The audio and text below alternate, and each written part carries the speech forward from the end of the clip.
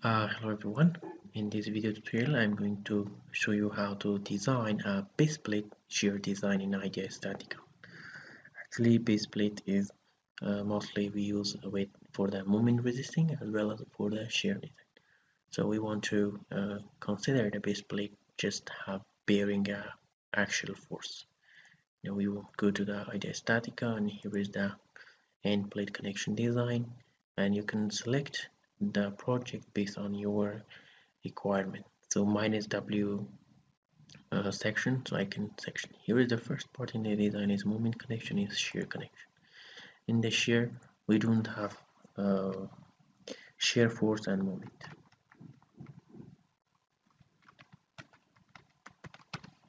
We give a name, and also if you have any description you can write it and choose the material and the code, the electrode as well. I'm gonna create.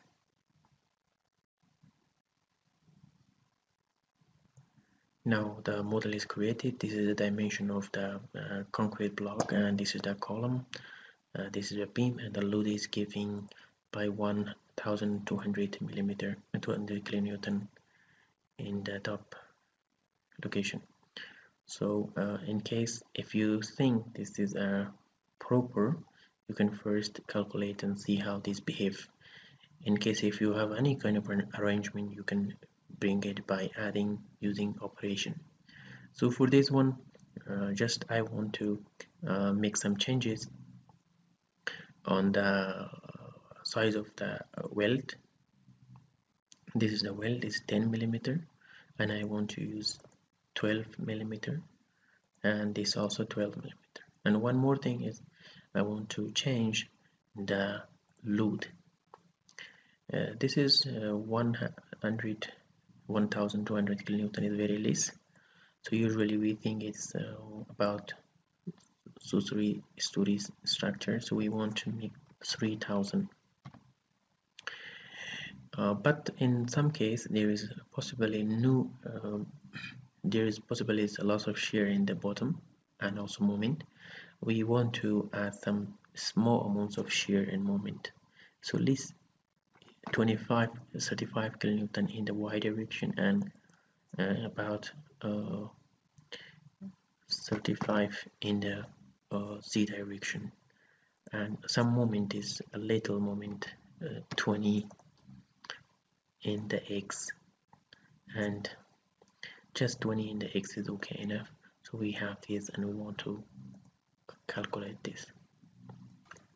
The analysis completed, but unfortunately the plates, which is mostly this plate from the column, flange and wave, is not passed, and the weld is also not satisfied.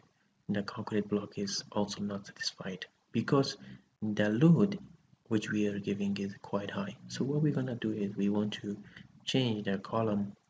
In previous we should conduct a column design, and column should design, then we will bring the designed column to design the base plate. So we go back to the column. Here we can change the column. Here is the column that 12, 16, and I want to use another column. Let's use 1275, and it's a little larger, so okay, the column is changed. Now we want to change some in the concrete block as well. So we go to the concrete block. In the bottom here is the concrete block foundation. We want to the offset in two direction should be 400 instead of making larger, so then when increasing the area, so the pressure will be less, so it will satisfy. And next is I want to increase the size of the weld. Now it's going to, instead of increasing list using 12 milli, 14 milli, and also changing the electrode to 18. Now these three parameters, column and weld and block, is changed. Now we want to recalculate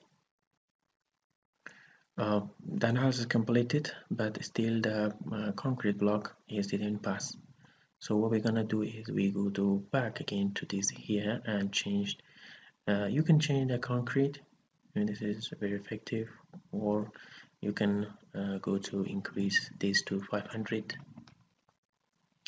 and this will be okay. Now we're gonna go back again and redesign.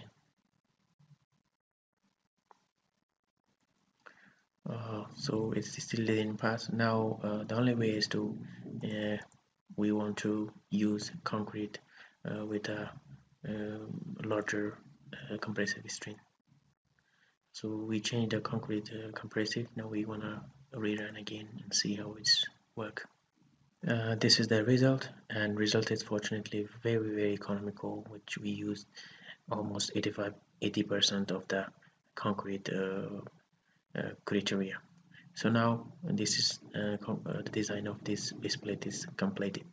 So why in the loading I had some shear force moment? Because in practical there is very few examples to have the two depending the both of the column should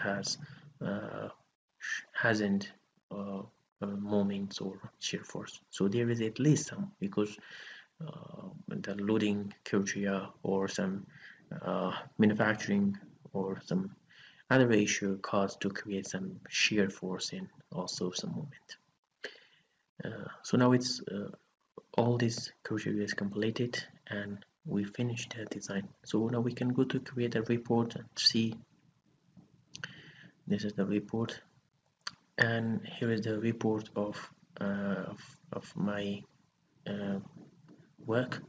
So here is everything is passed, and the dimension and analysis, explanation, and here is the behavior, and here is the code check, weld check, everything.